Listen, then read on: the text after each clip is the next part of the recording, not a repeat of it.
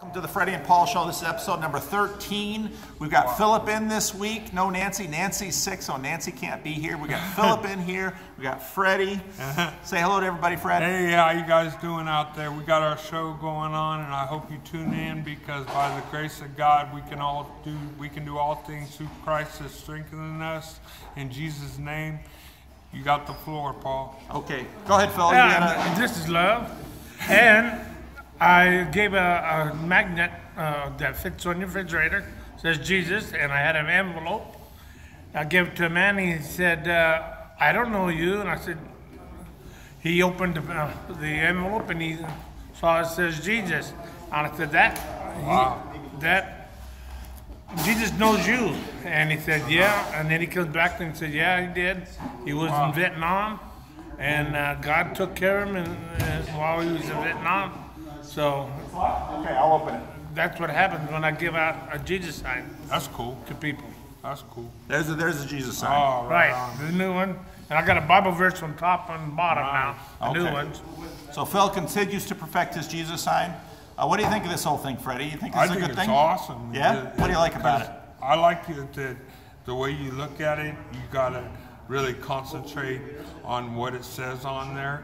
But once you see what it says on there, you have to explain yourself, and you have to make sure you're walking the Christian life, because if you're not walking the Christian life, well then your improvement needed, and you should walk the Christian life, and you should look at the Jesus sign, and if you have Jesus, you can do all things through Christ that strengthens you.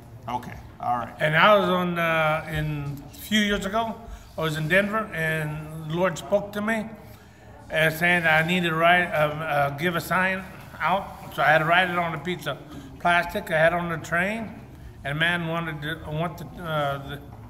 the Jesus sign. I said, "You give me your address," and I sent it to him. Wow. And 4 hours later, he was thrown off the train because he was drunk.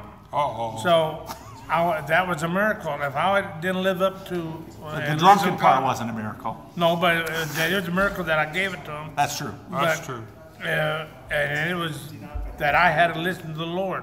If I did not make the sign and give it to the guy, he never would have got it. So, got to listen to the Lord. And this sign speaks to people. Even when that person's cussing, he sees it, he will quit cussing. Okay. Okay. All right.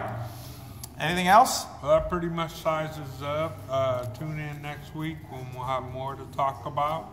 And we got the coffee special, and we got the C.S. Lewis rap we're still looking forward to. C.S. Lewis rap next week, next Sunday. Or next Sunday, or maybe during the week, we'll see.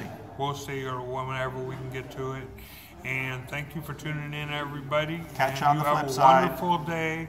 Come on. One love. See, I'm getting the whole thing down now. Love. All right, thank you very much.